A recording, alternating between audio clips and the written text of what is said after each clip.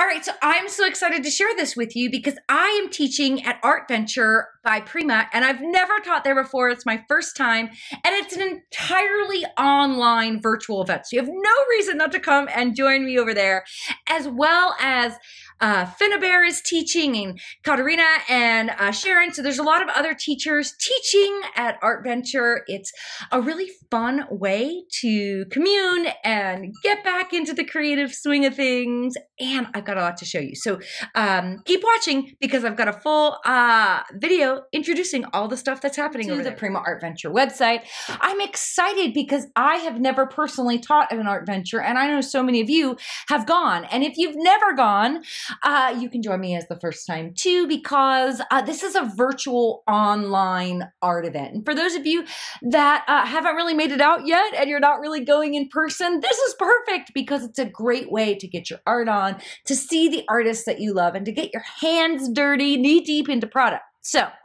I am teaching personally 2 classes with ArtVenture, and I just kind of want to show you there's a couple things on the website that you might want to take note of. So the first thing is you can register for my classes or Anna's classes or Sharon's classes or Katarina's classes with a kit included or without a kit included. And how do you decide? Well, I'm going to take you down there to that too. So I'm just scrolling down. So these are my 2 classes here, the Rebel Watercolorist and Mixed Media, building it up to break it down. And you can see the class date here is May 14th for the Rebel Watercolorist at 1:30. This is Pacific time, so this is on the West Coast. And then the second class is the following Saturday at the same time, again on Pacific Standard Time. So the Rebel Watercolorist.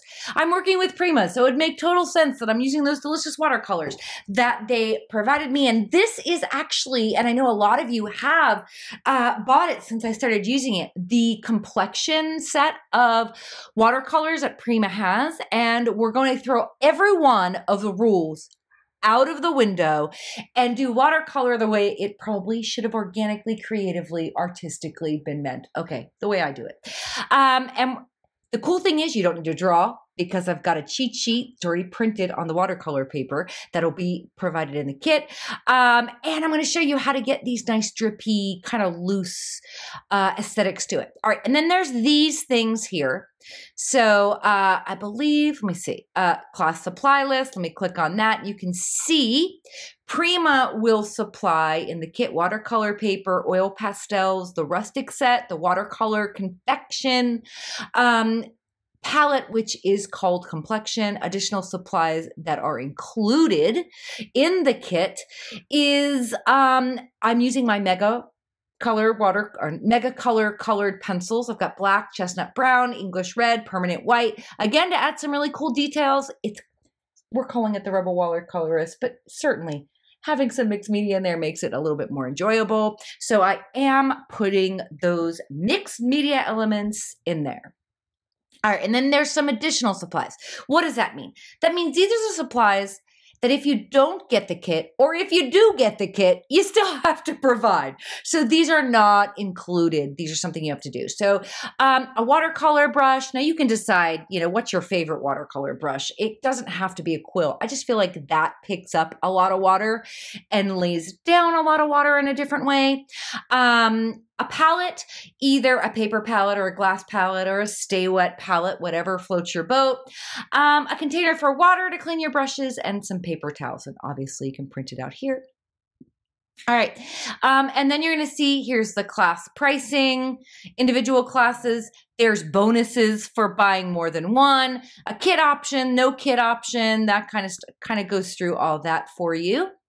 And then this one is to purchase the class with the kit and to purchase the class without the kit. Kind of straightforward, right? All right, so let's go to the next one because the next weekend, this is more of a colorful, abstracted, mixed media, just gooey goodness. That's all I'm going to call it. So if you've taken my classes before, you know that I'm so inspired by color, and I'm using the Prima the concentrated inks for this one. So it's not a watercolor palette. It's the concentrated watercolors with the dropper. And I'm making this incredible noisy and loud and succulent background. And then I'm editing back and I'm using some stamps and I'm using line and I'm doing negative painting. And it's just a really fun way, adding some washi tapes, adding pattern, extracting. And those of you that are going to empathize with the idea of being a background maker and not knowing what to do with that background, this is actually that answer. So even though I'm calling it mixed media, building it up to break it down, it's really about editing. That's really what it's about. What do you keep?